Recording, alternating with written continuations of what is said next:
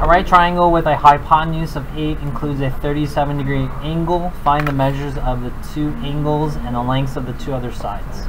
So I'm going to draw a right triangle.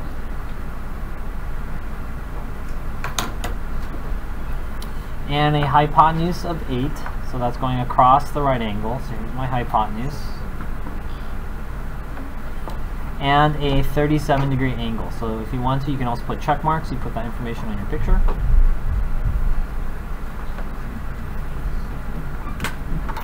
Find the measures of the other angles and side lengths. I'll call the other angle X. I'll call this side Y and this one Z. To solve for X, I can just use the triangle sum theorem. So when I'm solving for angles, I can use blank plus blank equals 180 degrees. And just fill in the information you have. You have X, you have 90, you have 37. And if you combine like terms, class, what do you get? And if you subtract 127 from both sides, 50.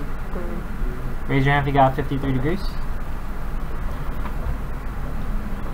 Now, after today's lesson, you can actually find X, the angle, in a different way as well. Let's go ahead and solve for a side here. Well, if I start with 37 degrees,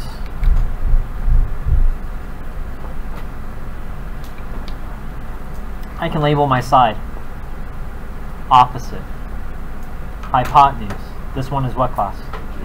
Adjacent. Now, pay attention.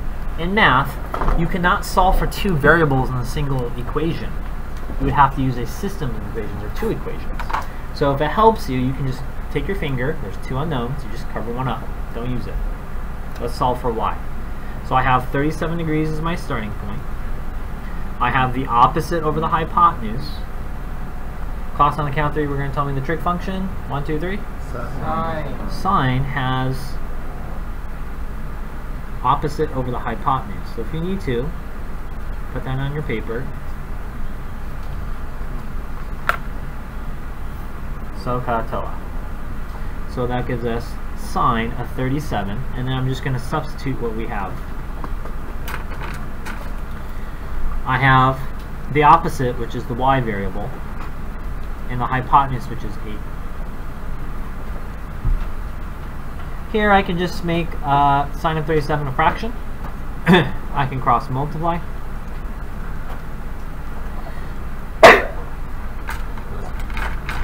I'm going to get y equals sine of 37 times 8. Here's my calculator ready equation. I have degrees. Make sure I'm on degree mode. Check. Sine of 37 using extra parentheses, and I'm going to multiply that by 8, and I'm going to press enter. Round to the nearest tenth, I have 4.8 units. Raise your hand if you got approximately 4.8. Okay, word to the caution. You could use one side and the second side. You have two sides of a right triangle. You can use Pythagorean theorem. But you guys remember my story? What happens if you go to the bathroom and you don't wash your hands? And then you prepare your brother's food? People get sick, right? So pay attention. Remember that story. If your answer is wrong or tainted, it's dirty, and you use a dirty answer because you're assuming this is correct, it's dirty, and you use it, you infect all the other problems. Are you following me? So what I would do is cover this up and still use 37.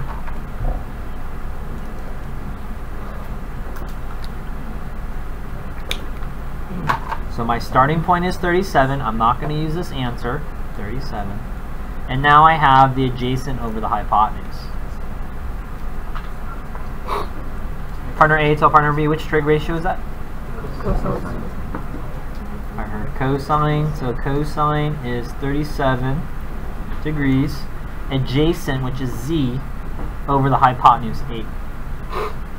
Same thing, cross multiply. Z equals cosine of 37 times 8.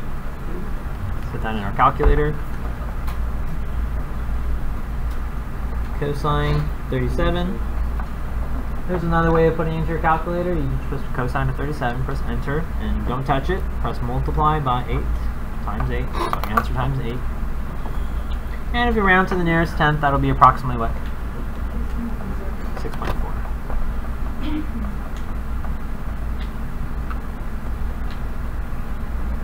Raise your hand if you got that. And you can always double check that by using the Pythagorean theorem. So if I take 4.8 squared, and I add that to our answer of 6.4,